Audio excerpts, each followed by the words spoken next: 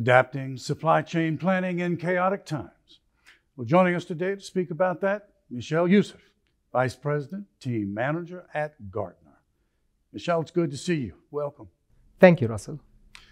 Micheal, let's turn to just what it is that supply chain planners have had to deal with in the last several years, because quite frankly, it has been turbulent, it has been disruptive, and it's been chaotic. So what would you say some of the lessons have been in the last couple of years that they have learned? What would you say? Thank you, Russell. Really, if I would look into the past 24 years of my experience in supply chain planning, I've never seen years like the past two. From the pandemic to material shortages to different customer behaviors, that all impacted supply chain planning processes. It made supply chain planning leaders rethink and reevaluate their traditional planning tools. That didn't work really in the past. So a key differentiator has been how to connect sales and operation execution to sales and operation planning to financial planning processes. Companies before the pandemic had different processes that are not necessarily connected to each other. And they suddenly realized that they have to make these connections and make this differentiation at the same time, so that the short-term process crisis is managed in a certain way within the sales and operation execution process. This typically extends between week 1 up to week 12 in most of the companies. In some other companies, it would extend a bit longer than that, and it's typically a weekly time drumbeat process. The other side of it is connecting the sales and operation planning process to the financial planning. Financial leaders of companies were really struggling to find how they are going to end the year with, in terms of revenue, in terms of profitability, gross margin, and working capital.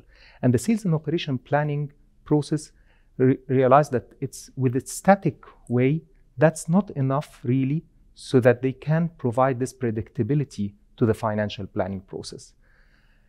Another important learning in the past couple of years has been around collaboration with customers and suppliers. Companies realize that they cannot do it on their own. The end-to-end visibility within the company is not really enough, because there are more material shortages, there are different customer expectations.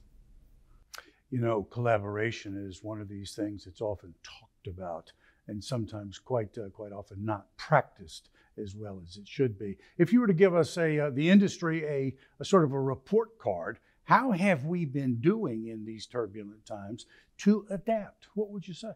Yeah, I think you're right when it comes to customer collaboration. 40% of our clients tell us that customer collaboration is hard, although it's one of the top 3 challenges for them to meet their supply chain metrics. So what we have seen is that essentially companies have been trying to connect with their customers and their suppliers as well, not only to their tier 1 suppliers, but also to their tier 2 suppliers, so that they can establish that long-term connection between the different companies. However, that came without enough technology to support that. So that's why many of the companies are now exhausted when it comes to having that collaboration. So as it needs to be in a more sustainable way, companies are starting to build into technology investments through collaboration tools with customers and suppliers. So as when you look down the road, what do you see in terms of S&OP evolving? That's a very good point.